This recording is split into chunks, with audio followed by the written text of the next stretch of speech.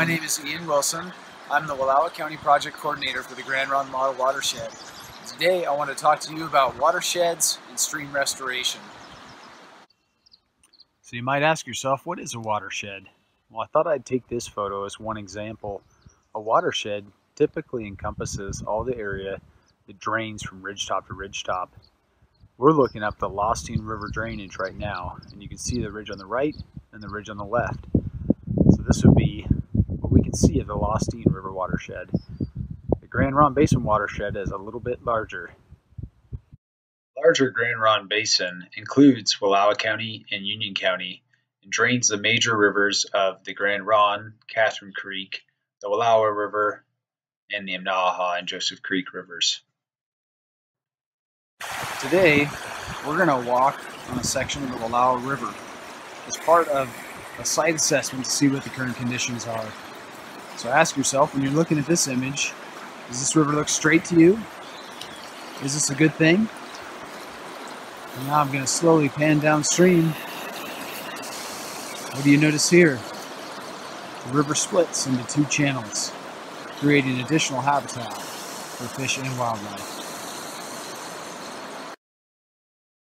You can see this stretch of river has been channelized. It is very straight, and there are some large boulders, which we call riprap, on the bank in the foreground of the photo. So what is good fish habitat? Behind me you'll see some logs in the stream. These make extremely good fish habitat. They provide places for the fish to hide.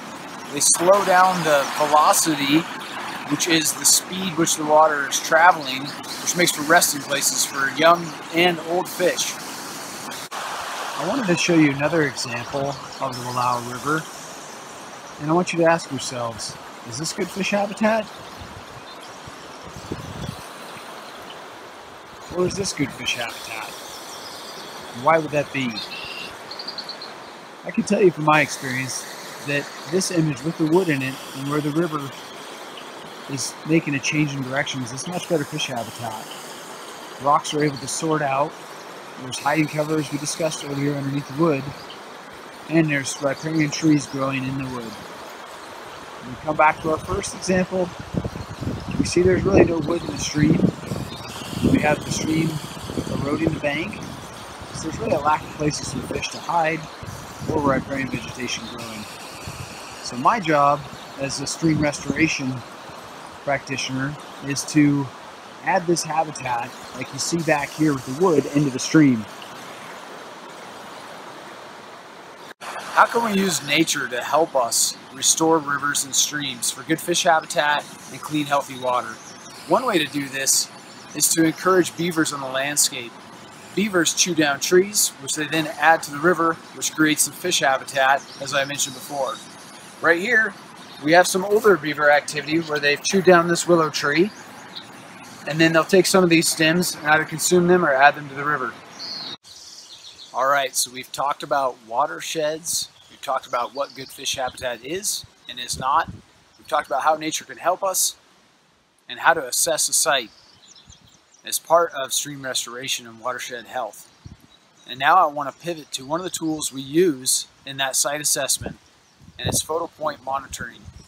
This is a way we can document change on the landscape before we do a project and after we do a project to see what kind of change that was. Was that change good? Did we see a positive response in riparian vegetation or a change in the stream channel? In other words, did our job work? Did we do a good job creating fish habitat? Okay, so taking photo points, what tools do we use? You're gonna like this. We use cell phones a lot of times. Why? Because they have good cameras, and we can also turn on a GPS location so that we can capture the coordinates of the place we take the photos. That's important because you want to take the photos at the same spot each time you take them. And furthermore, at the same angle. This is also important so when you're comparing photos side by side, you can really see that change between the two photos. So what other things might be important when taking photos for photo points? What about the lighting? Would you want to take photos on a cloudy day one time and a sunny day the next? Maybe not. What about the time of the year? Would a photo in the winter be comparable to a photo in the summer? Definitely not. And one, you'd have riparian vegetation that would be leafed out, and another one, you'd just have white snow with all the trees that lose their leaves would have no leaves. So other things to consider when taking photo points is you want to have an established point to take those at. And that, again, is where that GPS marker can come in handy. So you can use that to navigate back to take your photo from the same exact spot. Other tools you can use is you can use a metal stake pounded into the ground or a piece of rebar.